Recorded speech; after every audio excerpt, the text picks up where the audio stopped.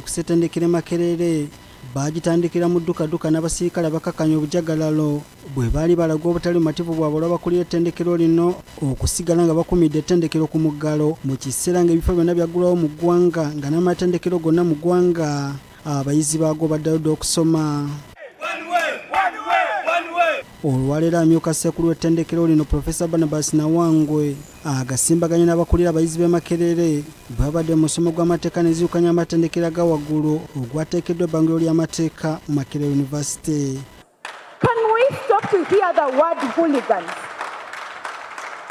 Is it that people who express themselves are always going to be called hooligans?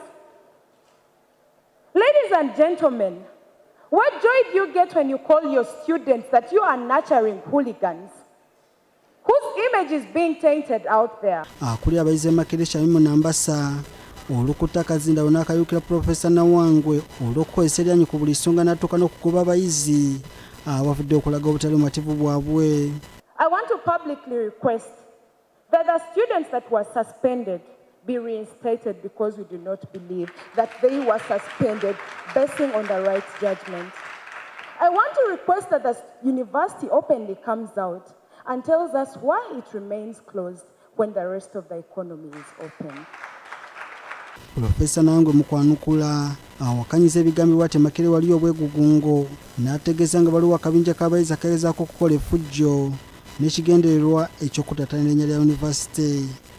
Jo nalabye nti waliwo delegation eyabadde egenda ku parliament nga bali abantu 7 naye bwe mugutwala amawulire mugamba nti abaana b'e Makerere bali kwekalakasa kakati abantu 7 be bagenda ku parliament nga bawoogana ku balaza bali abantu 20 booka ne bagenda mu kibiina ne bakuba omusomesa waafwe ne bakuba abaana banaabwe. Nawangwe agamba ati abayizi abasinga tebalina buzibu nakola yunivasite gy'otambulira akakadde kano omuli okusoma ekiseera ekigere n'okukozesa omutimbagano era ategeeza nga bakyagitambulirako okumala ekiseera ekitali kigere. Tetujja kukkiriza ekyejo kyengeri eyo nti abantu abatono baagala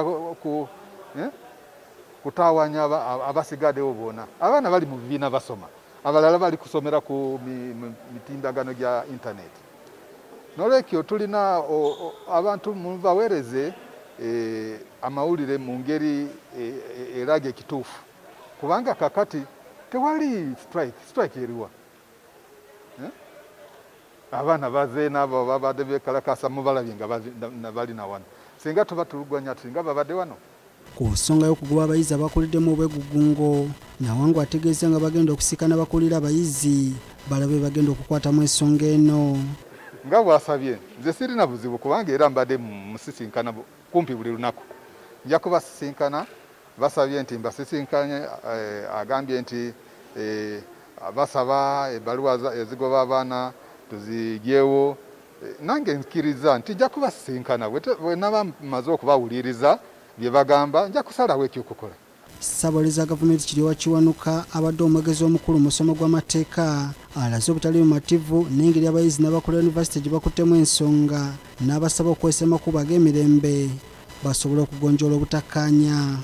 Bano abayizi nabo balina okumanya nti ensi kyenjagala mu nsi si bwe kirina okuba. Ate ensonga zonna zeetaaga kutuula wansi n'ozifumiitiriza bulungi n'ozeetegereza ko ensonga eno etambudde etya era ngikoze ntya. Abayizi abamu bafunye ebisago eby'amaanyi mu bwegugungo buno nga gava emulago galaga nga waliwo omuyizi akakebe kati Ageesigika kakutuddeko omukono oluvannyuma lw'abasirikale okukakasuka mu kisenge mwasula n'akasanga mu masuuka. Robert Nestroy Kayongo, BBSKATI, Gambuuze. Kale Gambuuze webale nnyo Robert Nestroy Kayongo nga tutandika amawulire nkutegeezezza nti